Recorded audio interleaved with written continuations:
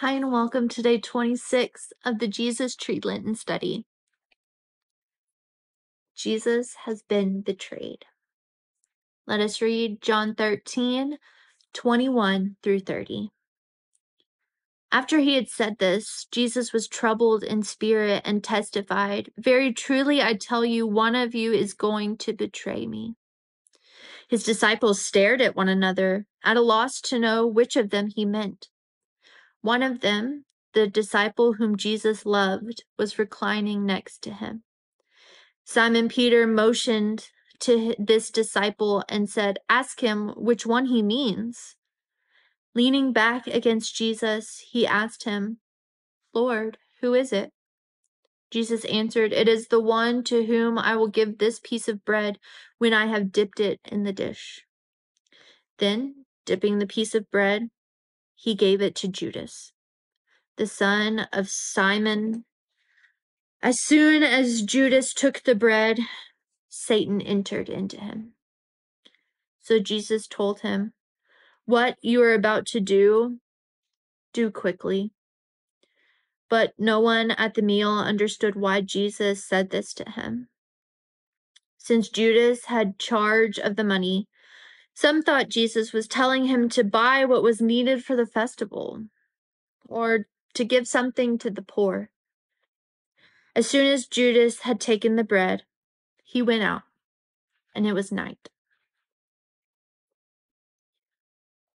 I wonder whether having his feet washed was excruciating for Judas, who would leave to betray Jesus. Or was it another demonstration to him that this man was not the Messiah he had been waiting for? Despite having spent so much time with the light of the world, despite being treated as an honored guest, offered the dipped bread from Jesus' own hand, he finally turns away, embracing the darkness. We know from Matthew 24, 14 through 16, that he accepted payment of 30 pieces of silver. Was it truly just greed or misplaced religious fervor that led him to hand over to death someone with whom he had spent so much time? How could he?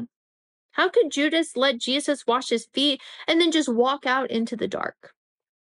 How could Judas accept bread from a man he was about to destroy? How could he just leave, having looked into Jesus' eyes, heard Jesus' words, and realized that Jesus knew what he was going to do? All we do know is that Judas let whispers of doubt and opportunity grow in his mind, to the extent that the false promises had more appeal than the truth. He was not alone. Jesus predicts that Peter, who made brave promises, would also falter through fear, denying he knew his teacher not once, but 3 times. As we reflect on this passage, we may be disturbed to remember times when, for us, going our own way in the darkness seemed to promise better rewards than continuing in the light.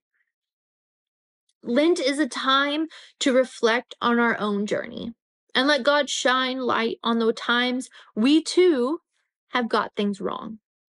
One of the hardest things we ever have to do is to find ways to forgive those who hurt us badly.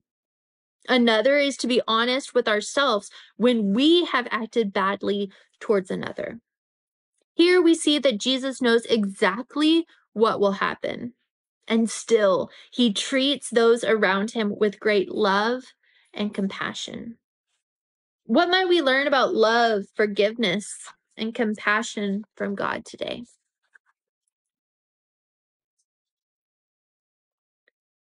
Here is our ornament today. I know it was supposed to be silver, but I made mine gold to put on my Jesus tree. For your activity today, light a candle and sit with a coin in your hand. While you have that coin in your hand, bring to God any thoughts memories, or emotion that our story today brought to you. Take your coin, place it next to the candle, and then wash your hands, symbolizing God's forgiveness for past mistakes. Let us pray. Jesus, light of the world, even though you knew those around you would deny and betray you, you still showed great love. Forgive us for the times we turn away. Help us to forgive others when we feel abandoned. And help us to forgive others for the times we know we have preferred our own ways to your way. Amen. Have a good day.